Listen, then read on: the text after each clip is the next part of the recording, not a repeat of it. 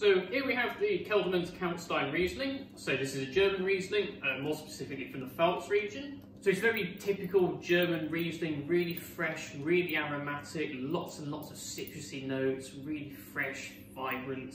So you're going to get lots of like green crisp apples, lemon, lime, citrus, all like really jumping out of the glass. When it comes to pairing with food, Riesling does really well with like exotic foods like Thai food, curries, anything with a bit of spiciness, it can really handle it.